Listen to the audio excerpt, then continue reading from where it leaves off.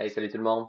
Hey, vous savez, maintenant, le AI Fireflies de Adobe vient de sortir en mode bêta directement dans Photoshop. Donc, c'est comme, pour ceux qui ne savent pas, en fait, Fireflies, le AI d'Adobe, en fait, c'est un AI qui fait de l'art, un peu comme Midjourney puis DALL-E 2. Sauf que l'avantage de ça, c'est qu'il est directement dans Photoshop.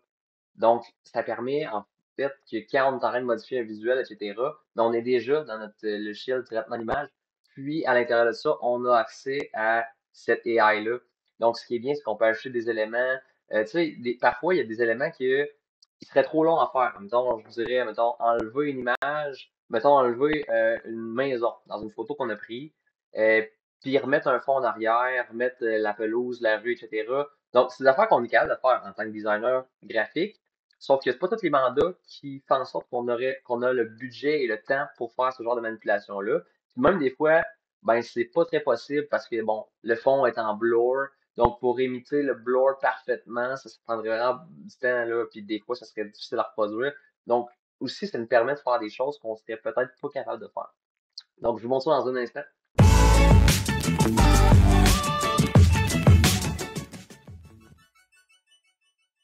Donc, on s'en est déjà servi dans un projet présentement. Il a été utilisé pour un site sur Géospatial Québec, qui veut se voir comme le centre de la géométrie au Québec. Puis, on voulait représenter une image d'une ville au Québec avec une pin géographique, là, un peu comme on peut voir dans Google Maps, etc.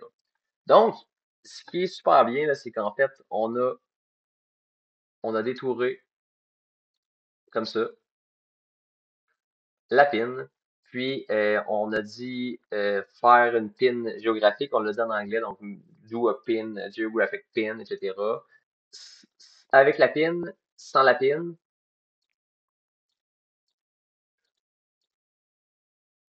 Donc, c'est quand même bien parce qu'on peut voir que il a reproduit la forêt, de l'eau en arrière, il a changé un peu la ville, juste pour que ça concorde.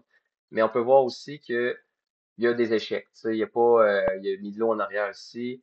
Lui, il aurait été relativement correct, là, c'est la version blanche. Mais ce qui est intéressant, c'est qu'il a rajouté une poutre. Mais sinon, tu sais, on aurait pu très bien, on aurait pu aller chercher une pin sur les banques d'images puis la rajouter. Seulement, ça a rajouté une poutre. Donc, ça a quand même fait un bon rendu. Ça a pris connaissance de comme l'éclairage de l'image, puis ça l'a adapté. Fait que pour ça, c'est bien. Ça prend connaissance de plein d'éléments, les couleurs, etc. Bon, ce qu'on pourrait faire, on pourrait ajouter de l'ombrage là, pour que ça représente mieux l'ombrage des arbres. Donc, supposons que dans un contexte professionnel, j'aurais voulu enlever, je sais pas, la banane en arrière de Charles. Donc, j'aurais pu sélectionner la banane, puis j'aurais fait hide, why not. Donc là, à vous de juger si, avec le résultat présentement, on est mieux. Donc, ce qui est drôle, c'est que il y avait des fils hein, qui connectaient au truc. Donc là, le AI essaye de faire en sorte que ça fait une continuité. Ensuite de ça, disons, disons la main, OK? La main puis le robot. Je peux détourer ma main puis mon robot, puis disons, on peut dire, hey, fais-moi donc un laboratoire en arrière. Donc, je sélectionne la main, puis je fais intervertir pour en fait que ça sélectionne tout sauf la main du robot. Puis dans ce cas-ci, je vais dire ajoute un laboratoire en arrière. J'aurais pu carrément aller sur le banque d'images, aller chercher un laboratoire, le mettre. Seulement, ce que je trouve bien avec le robot, c'est qu'il va prendre les couleurs de tes mains, de l'ambiance, puis il va faire un background en arrière. Donc, ça va éviter de faire du travail, etc. Donc, ça va être add a laboratory, pardon pour l'anglais, laboratory, je pense que ça me bizarre quand je le regarde de même. In the background.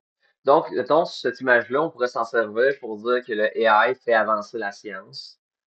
Donc là, on a des photos de laboratoire en arrière qui fit avec ma poignée de main.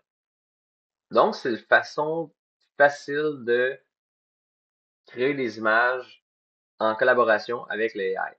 Disons, je veux faire un post qui va montrer la relève, ok, des gens.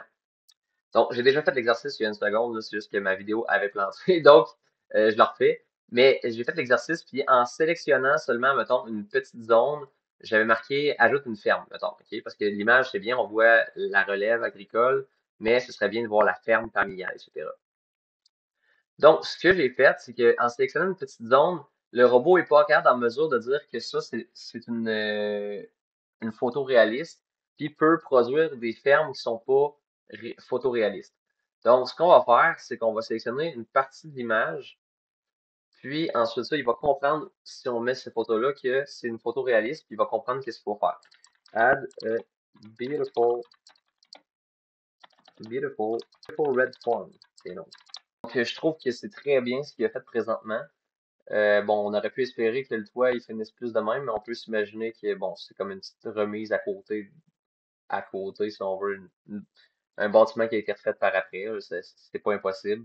Bon, ça c'est un peu random comme bâtisse, mais on aurait pu générer, puis générer, puis générer.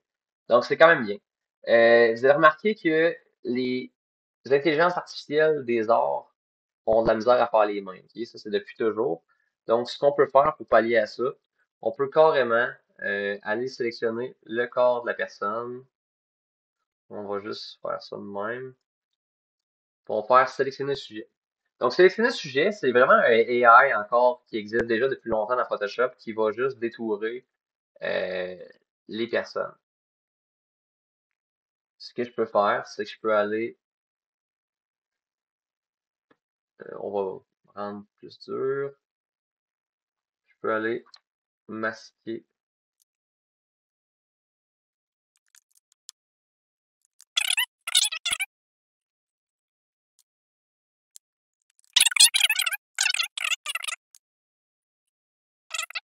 C'est ajouter. On a eu une ferme qui concorde avec mon image, l'éclairage, etc. Donc, je pense que somme toute, c'est beaucoup moins long à travailler avec ça. Fait que c'est sûr que ça remplace pas l'humain, hein. On a encore besoin de faire du travail de Photoshop. Mais pour vrai, je pense que ça va faire avancer là, le secteur du graphisme puis du marketing aussi pour créer des visuels plus faciles pour les articles de blog, les réseaux sociaux, les sites web, etc.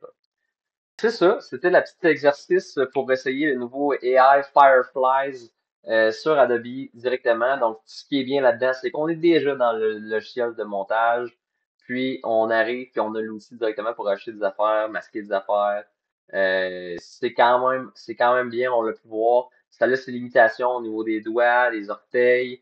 Des fois, il comprend pas le contexte, donc là, on peut sélectionner une plus grande zone, vraiment définir le besoin. Puis en plus, ça va faire place à des nouvelles compétences, c'est-à-dire de rédiger des prompts pour que le robot de l'intelligence artificielle comprenne ce qu'on veut dire, puis qu'il comprenne l'environnement. Puis en plus, il va s'améliorer au fil des années, fait que très hâte de voir le futur. On va être à l'affût, puis on va vous dire qu'est-ce qui se passe.